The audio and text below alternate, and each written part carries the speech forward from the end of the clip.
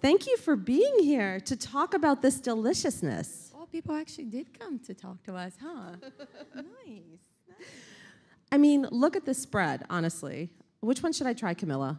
You should try one of my favorites, which is the apple banana blueberry. I have it right here, actually. Here, I have it in the bowl. Do you want to start by trying? Sure. That one is frozen, so you don't want to.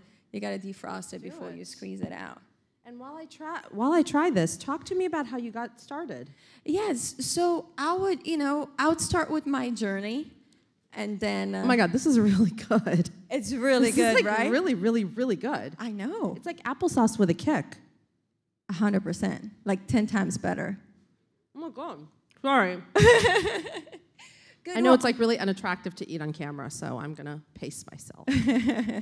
Well, I'll tell you how the journey starts. So Yummy Spoonfuls is actually a company that my partner, Agata Chindu, she's from Africa, she found the company about 9 years ago. And she was doing, in the Atlanta South region area. And, she has a whole journey of how she started and, again, trying to feed kids the right thing. For me, the journey started with, every child I have 3 kids. I have a 3, a 6, and a 7. So I know it's crazy over there. But it started to, every time I had a baby, I was like, I got to do this as a business. And then I'll get pregnant again, and that idea will go down the drain.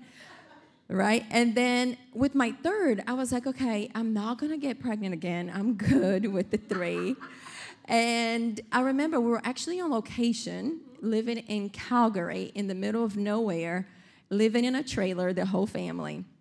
And it's 3 a.m., and I got bowls of purees everywhere. The kitchen is a mess. I'm trying to figure out what's the right mix, what's the right combination. I'm going to have to be over there trying to figure this out, cleaning up, and baby's about to wake up for the next feed. And I'm like, why is this so hard? Why can't I just walk to a store, open the freezer door, and pick this up? The most pure and best form of baby food and toddler food. So I was like, well, by now, because I thought about this years ago with my first child, I was like, I'm sure somebody's already doing for a bigger market. And to my surprise, it wasn't. So I was like, I'm going to do this. And I start calling everybody I knew in the food industry. I had a business before, but it was in the fashion industry. So this is a very different and new thing for me. So I start calling everybody I knew that knew about the food industry to kind of educate myself and figure out the best way to do it. And that's when somebody goes, hey, I want you to meet Agatha, who's been doing something similar than you want to do. And her and I sat across the table from each other, and right there we understood that we had the same goals and the same meaning of doing the right things for the right reasons. And it's been quite of a journey to be able to do that. And what I love about this, and I have a 5-year-old, and we went through our share of pouch food when he was little, and most of it has so much sugar added to it. And you notice it after they eat a couple of the pouches, and suddenly they turn into like frenzied beasts. Yes. That you can't control. Yeah. And this has like one ingredient. Well, it was really important for us to do it just like parents do it at home, right? So you start from fresh ingredients, you chop them up, we cook it on small batches, then we flash freeze it, which is more of a fancy way than just freezing it at home, right? So we're locking in all the nutrients, the flavors, the textures of the ingredients they're in, and therefore, we don't need to add anything to the food. It was very interesting when I got into this journey of making this. Remember the question I had, why can I not go to this? And as I did this, I understood why, because it's really, really hard. Like, we had to go get equipment from the Netherlands and learn all about it and all those things, because the way the food is done now, it's starting from purees, it's being over-processed. So yes, it is organic, but not organic. All organics are made equally, right? So the beauty of it is that what you see in the front, it's what is in the ingredient panel. As a mother, I know that I'm sick and tired of going to stores, and it takes me 3 times longer to go to stores because I don't believe what's in the front of the package anymore. I got to read what's in the back. And my rule now is, like, if I see an ingredient that I don't use at home, then I don't know the name of it, that I can't even read or pronunciate, I'm not buying it, That is amazing. What has been the biggest learning curve for you in running this company? Because I know you had a handbag line that did really, really well. And this is obviously a huge switch going from handbags to baby food. Yeah, it's a big switch. Look, we went through a lot of challenges. I mean, we can sit here for hours talking about all the challenges we went to. The biggest thing I learned is that when you have a product that it's for the greater good, and it's bigger than you, it's bigger than the company, you get really great people on board. And that was a big surprise for me of how much people will actually jump on board and want to help and want to make it work. And, it was really important for me that, look, we're in New York, right? We're in LA and, major markets. It's easier to find options that will deliver baby food for you, or, you go to the store. It's easier to do that. But I travel all over the country, and I go to, Arkansas, population 205, Mississippi, Louisiana, all over the place. And I know, and I have experienced myself, what families have access to. It's very limited. So for me, when Agatha and I started this journey, it was really important for me to say, I want this to be able to reach as many parents as possible. I want to make this accessible. We don't want this to be something just for the elites, right? And that's where we have the biggest blessing of being able to partner up with Target, because being an amazing partner like they are, being able to really conceive the idea help us, kind of bring this to life and make it accessible nationwide, pretty much, guys. And at a price point that I think anyone could swing, really. Yes, and let me just tell you something. Look, we got to start. We're very compatible, and it is a big mission of our company that the more the brand grows and all of that, to keep trying to bring the price point down as much as we can. It's a big battle with the organic market for sure. Now, who is your test kitchen? Is it your 3 kids? My 3 kids, the neighbors' kids, the playground, Agatha's kids, our friends. We, it's funny because now that I'm sitting here, it's kind of little movies going through. I remember I've been in so many locations doing this, and I had so many different people, because it's been over 2 years that we've been working on. But, I remember we were in New Orleans, and we had 3 days of cooking marathon with like 4 hours of sleep. Our breaks was laying on the floor, putting our legs up to get some rest. And it was literally, I remember in New Orleans, the neighbors had a bunch of kids, and they all came over, and I had little bowls, and they all tried a little bit of each. We like this, we don't like that. Okay, let me put it up. So what is your rule? Like 9 out of 10 have to like it? Or how do you know that it works? Yeah, the bigger majority. Because I have, like everybody has different taste buds, right? So it's hard to sit there and go, well, I don't like that, so let's not put that in there. It's not about Camila, it's about what everybody likes, So it's some flavors in there that are my favorite, and others, they're like, this is good, but it's not my favorite. But somebody goes, a big majority go, no, this is awesome. It's like, okay, great, we got to have it in there. Now, you're a big foodie, obviously, because you're hosting the Kids Barbecue Championship, too. So, yes. How did that happen for you? How did it came about? I started to learn how to cook when I first started dating Matthew, and I knew about 2 dishes. And he said they're okay. They were which good. 2 dishes? They were Brazilian dishes. And as we moved in together and started, to create a family, I was like, okay, I got to step up because he's a really good cook. So I was like, I got to step up my game here a little bit. And when I became a mom, it's really when I went, okay, wait a second. Now is this not about me anymore? I'm responsible for, a little human being that's going to follow my footsteps. So that's when it really became serious to me.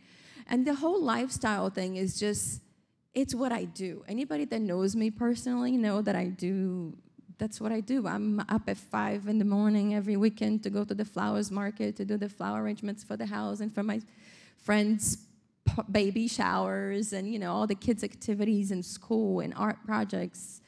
It's decorating. It's what I love. It's in me, so it's a very natural thing. No, I love your blog, or your website, sorry, not your blog, because your Easter egg, the blue Easter bunnies, yes. are Oh, yes. Women of today. You know, it's a neat thing. It's a site where we create a community. So a lot of the women share things they like. I make my own version, and we have a communication. So it's a platform. Again, I think that women should have a nice community and should learn from each other. So it's not about and should me. support each other. Exactly. So it's not about me saying, hey, look what I know. It's about me going, hey, look what I learned from this person and from that person. And then I tried this way and worked that way. Or her version was awesome. I didn't need to do anything, you know? So just a community, and it's women of today, the site. So let's get back to food for a second, yes. right? Because look at this. I mean, come on now. It's beautiful, isn't it? I want to really share is. a fun thing, too. You know, if you look at the packaging, we put a clear window. So right here on the spoon, right here, that you see, it's a clean window to the food, so you can actually see what's inside. I mean, how many cases we heard of all kinds of crazy things, right? So you can see what you're feeding. Yeah, because actually the other pouches you can't see inside. Yeah, and we also created. I'm very happy to say this was a very good work of labor of creating a first baby food pouch that can actually go in the microwave. So for the women on the go, you know the parents on the go, I should say. You can put it in the microwave, and it's on the go. But the surprising thing is exactly what you just did. You tried it, and you went, wow, this is really good. Because in our home, we take it as snacks on the go.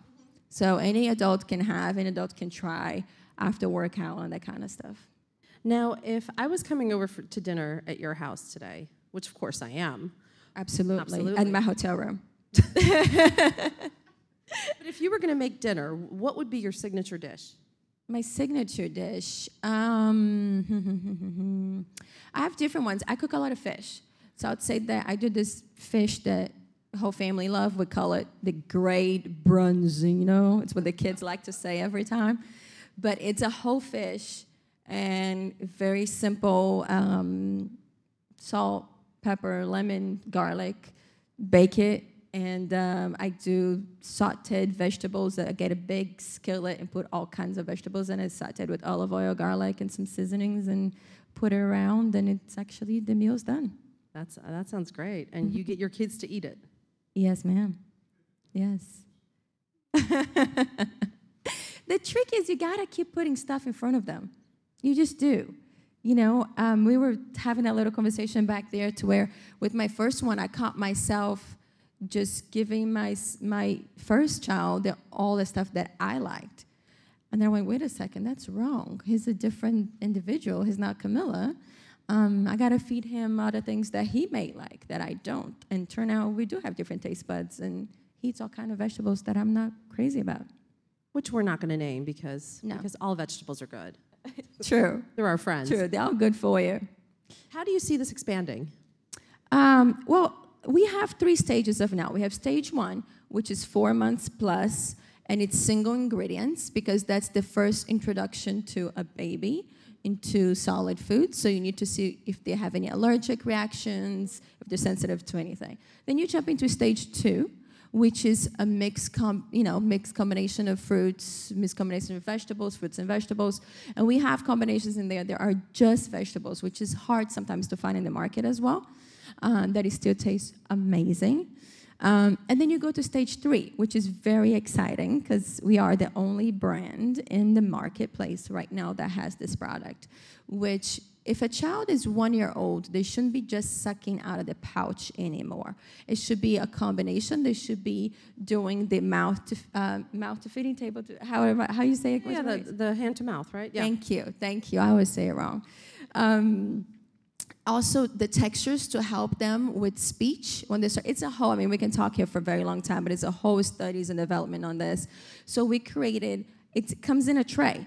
It comes in a beautiful little box, and it comes in a tray, and it's a frozen meal that looks like what you would cook for yourself at home, but it's made special for toddlers. That's incredible. How has no one thought of this?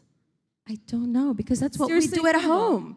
Because that's what we do at home. It's exactly what we do at home. Those kids' plates with the slots, and you put the food in the slots, and you give it to your kid. And you want them. It gets messy, but that's part of the development part that they need to have. And it tastes really good. The carrot and lentil.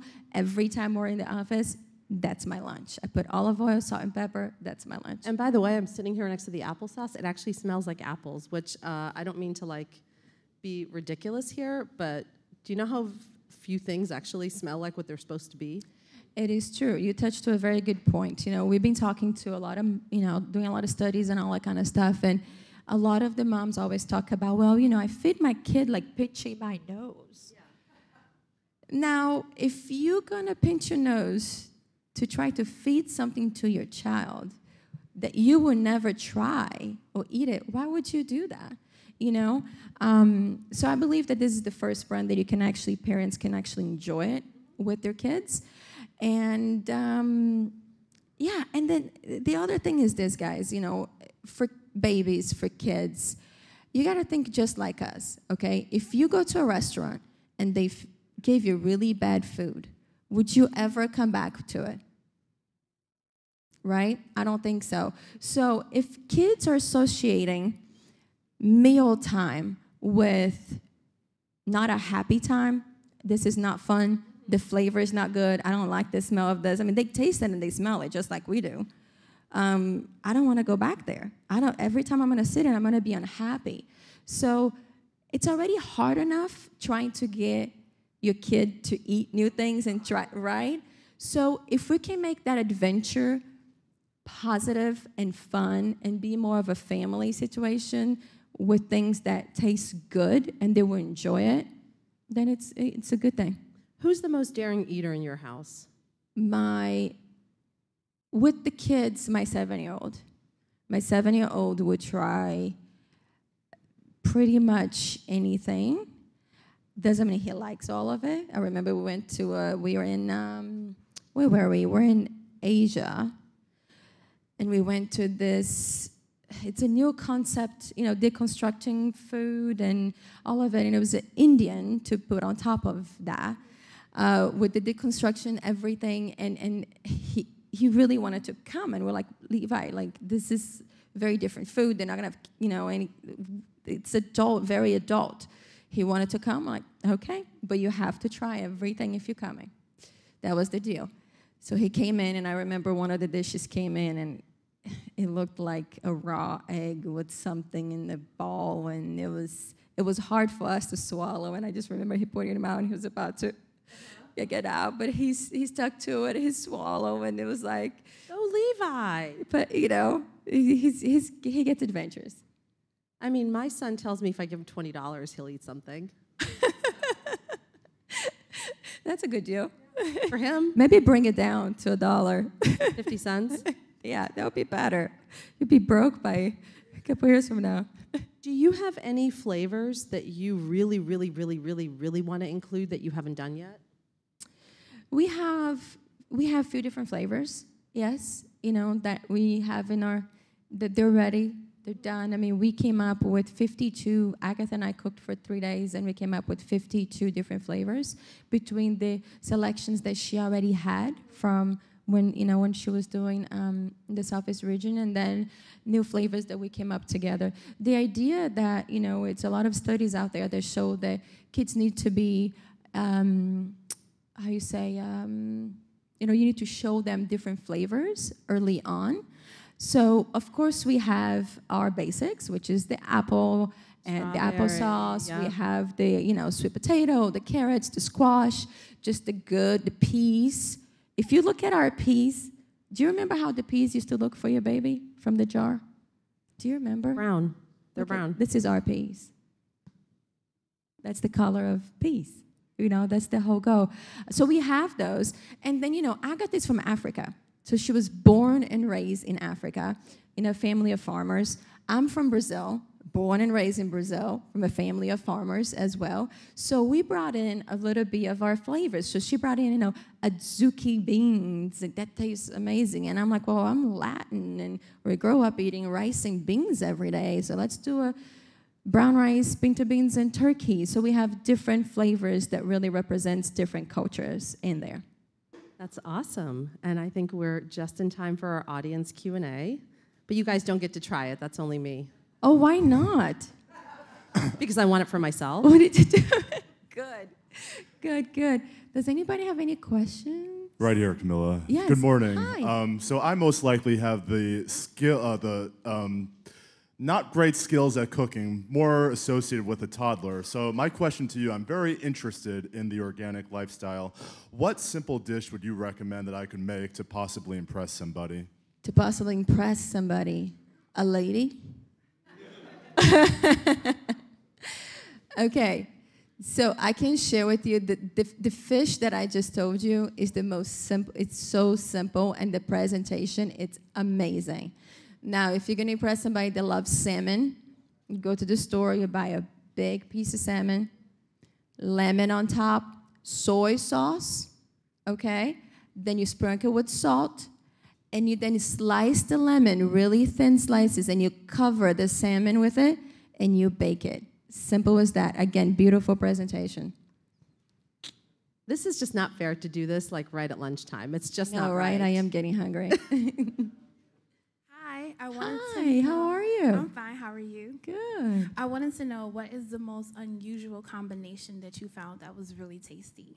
The most unusual combination that we found, I'm going to say this, because this one I'm not sure we can take because it's not out yet, but something that it's not really in the market that we brought in was mango avocado. You know, that's something that it's like, it's not really out there. We all eat mango and avocado sauce and this and that, you know, the Mexican style. And so it's a flavor that we brought up that it's...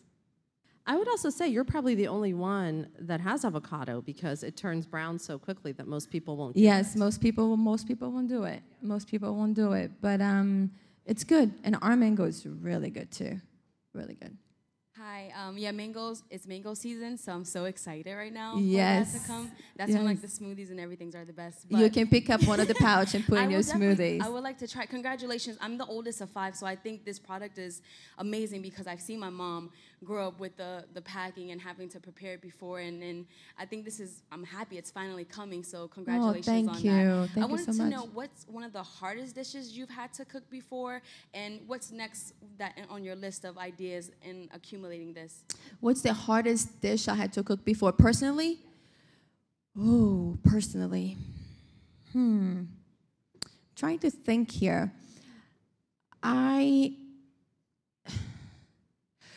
We decided to do a birthday party for Matthew, and I pulled up last minute, and it was just the guys.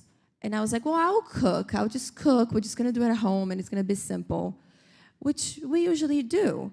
But the number is starting to grow and to grow and to grow. And by then, I had already committed that I was cooking.